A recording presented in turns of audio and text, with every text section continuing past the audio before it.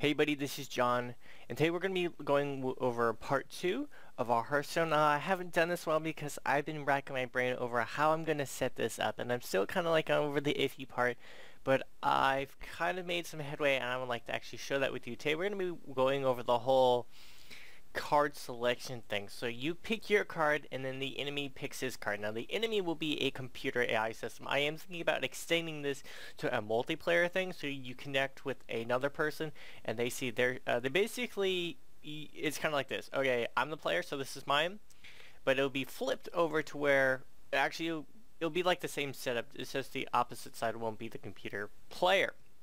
Alright, so what have I been working on? So, thanks to some help in the Construct 2 forum, I've constructed a random, basically random randomizer. Put it into simpler terms, you basically click a button and it will choose anywhere between 0, 1, 2, and 3, meaning 4 cards. So you'll have card 0, 1, 2, and 3.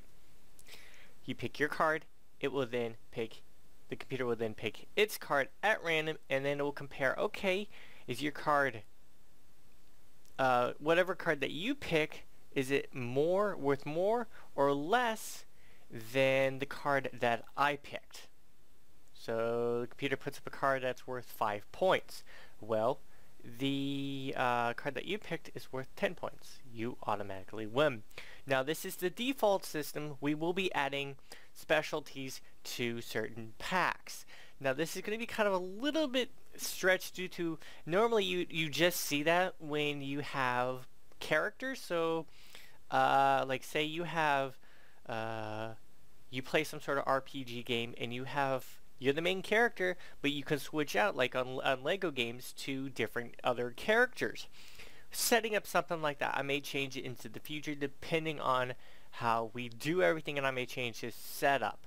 So it's not going to be a clear cut, here's the game. It may be, this is how you do one thing and then we expand onto it, and so it's going to be different versions and flavors and variations. I'm still working on this. But this is our random chooser. It's, at this point, I'm keeping it basic. In this video, we're going to be expanding on this, and the next one with different enemies. I just cloned these cards, but expect a whole bunch more. So I'm just baby stepping you in this video, so just to let you know. Alright, so I have cloned 3 enemy rat cards. We have your rat card, so we all have rat cards. Your rat card, though, is better. Okay, so I'm still getting to the point to warming up to per attack. At this point, it's instantly they attack, and whatever card is more powerful wins. At this point, your card is more powerful at default. So let's go over the code, because there's not much, and I want to warm you guys up to it in case you haven't seen part 1. In case you do, the little I button or whatever will show you to part 1, or the link in the description below, or what have you. Okay, so we have 3 global numbers or variables. One's called enemy number. That's going to be basically whenever the computer decides to choose their card, their number will be placed there. So it's something to compare from. Global number, player number, same thing. When you select your card's number may be 15, 12, 32, what have you, is going to choose that. Now, later on, we will be expanding this to from global player health, global player attack, global player immunity. Therefore, we have more to actually play with, because normally games have a ton of variables in them, and this is a visualization scripting system. So expect a ton of code out of this tutorial. And global number enemy card. And that's actually the basis for choosing the enemy card. Now function on ran means that anything that is called on ran will be run. To put in simplest term, let's see, let's put this, so return to value 1. Okay, so I set this up to only to run return value to 1 instead of running it as a random variable.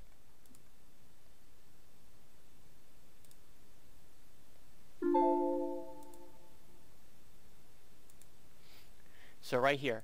So this is before I changed everything up. So on function ran, set return value to choose 1, 2, 3. So it's going to choose 0, 1, 2, and 3.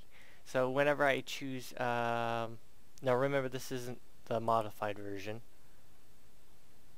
So if I click this button, you notice I have a text icon right there.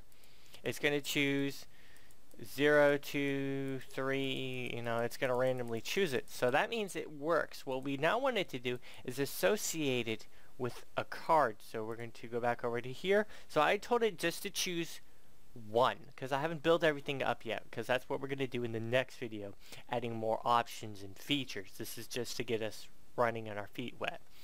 So I changed things up a bit on this one. So if you click yellow, it will choose the enemy card. I'm going to set it up to where it automatically chooses it when you choose yours. So basically be on you clicking your card, it's going to choose its card.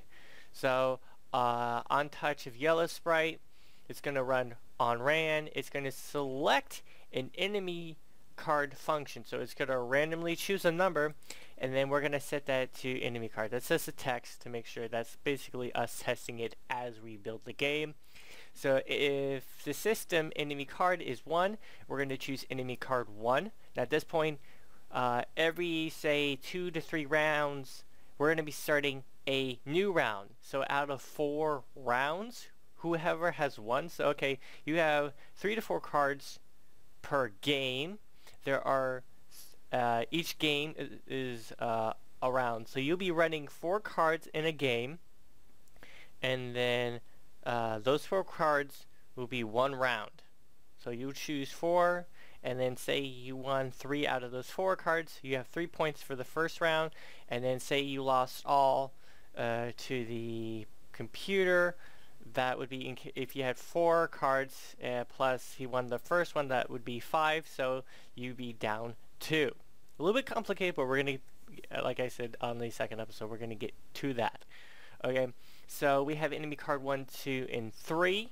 We're going to be adding another one in the next episode, as long also changing some all the cards up and adding special abilities to them if you so desire, which we can do in a pre-round setup, because you know your cards, you can add special abilities to them.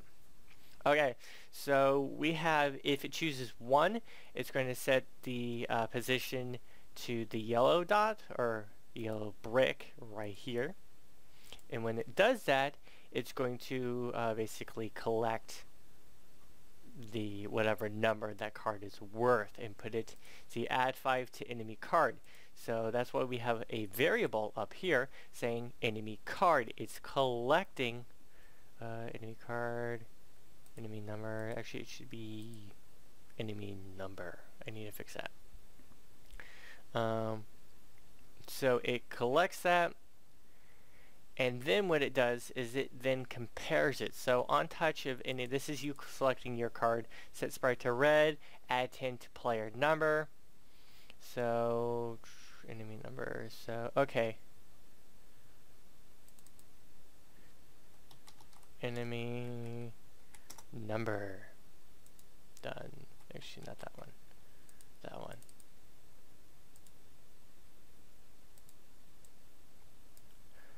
So what it's going to do is it's going to compare those numbers.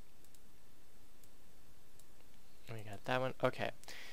Didn't need to change all of them, but I did anyway. Touch. So on touch of the big red dot, it's going to wait 5 seconds. If the player number is bigger than the enemy number, the enemy card gets destroyed. Again, we're going to add some, I have some special effects that are finally done, which will cause the card to either catch on fire, be whisked away, or have a whole bunch of ice go straight through it, or some other type of awesome effects that were rendered too deep. So what's going to happen is when we run layout, we're going to choose our card. So I'm choosing our forest rat. Let's make that bigger. A feral rat. Health 10, attack is 5, and we have a level 1. A feral rat from the wild woods. Selecting that one. Enemy. So at this point, the player, we would probably a fourth of a second to add some human reality to it, or humanistic tendencies or whatever for the computer. And then once I click that, it should automatically slide there, something like that. We're going to cheat it and just select yellow. Now we want to battle. So we select that. It's going to wait. Okay. At this point, I think I have it set up. Yeah, enemy number. So add 5 to enemy number. We want to add number. So player number is greater than enemy number. It's going to wait 0.5 seconds and destroy. We're just going to delete that function so we don't have to wait and just say destroy. So that, select that. Untouch. We're going to do that on tap. And we're going to set that back to, hold on.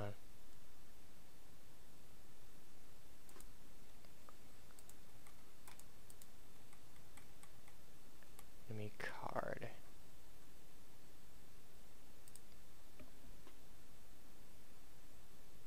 So select our card, enemy selects their card, hit that, it destroys that. Now again, we have some bugs. I need to fix it, but that's how it's set up. Enemy number. So player number equals 10.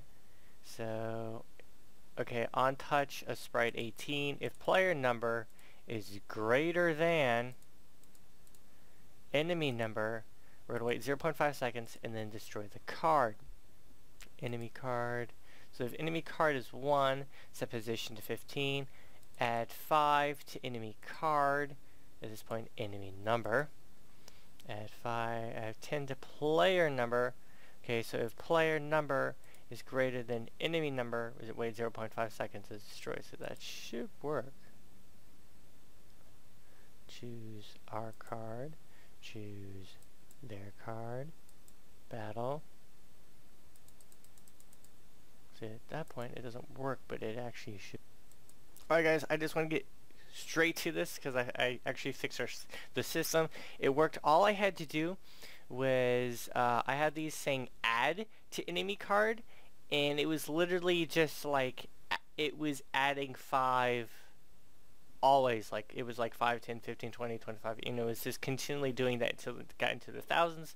So the enemy number was always going to be larger than the player number. So that was just a stupid mistake on my behalf. What you have to do is set the number to 5 instead of adding it.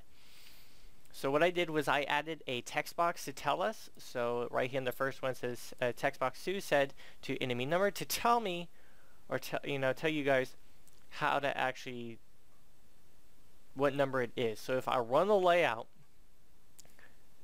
I'm going to select my card, and then I'm going to select enemy card. That's the enemy card right there. So I'm going to choose card 1. Boom. Because the enemy card is set to 5. My card is set to 10. So what I'll do real quick is I'll set it to where if on touch whatever mine, let's see, text 1. So on add object, we're going to go to text, and we're going to set text to what was it, player number. Done. So add 10 to player number, set text to player number. So we run the game again. I'm going to see, choose mine. So that set is 10. I choose enemy. That set is 5. Let's run the battle. And then, boom, there we go. Okay, so all I did, guys, was set enemy card equals 1, set enemy card to 5. So it's not add, it's set. So you're going to set it to 5, and then you're going to set the position of it, and then you can forget about the whole text thing. That's just for you guys to see. So on touch of the battle button, we're going to wait 1 second.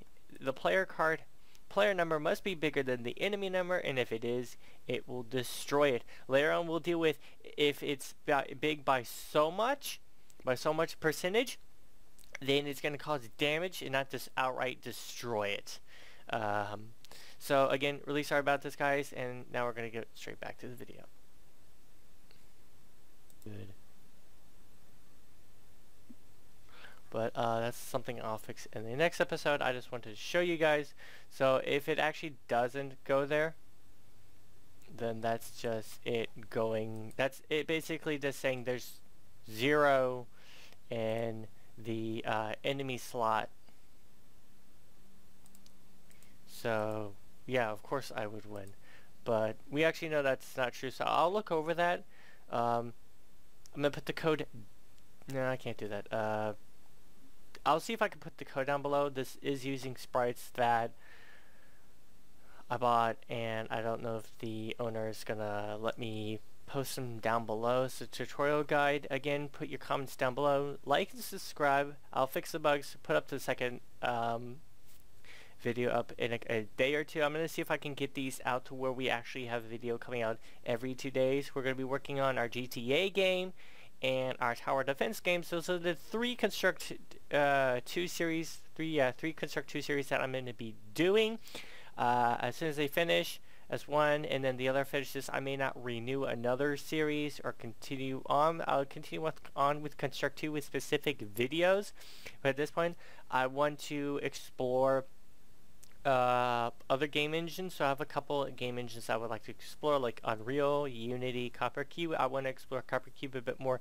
Maybe I'll go into GameMaker, but we will actually continue Construct 2 just like one series at a time instead of exploring into 3 different branches, like doing some sort of racer or physics-based video game.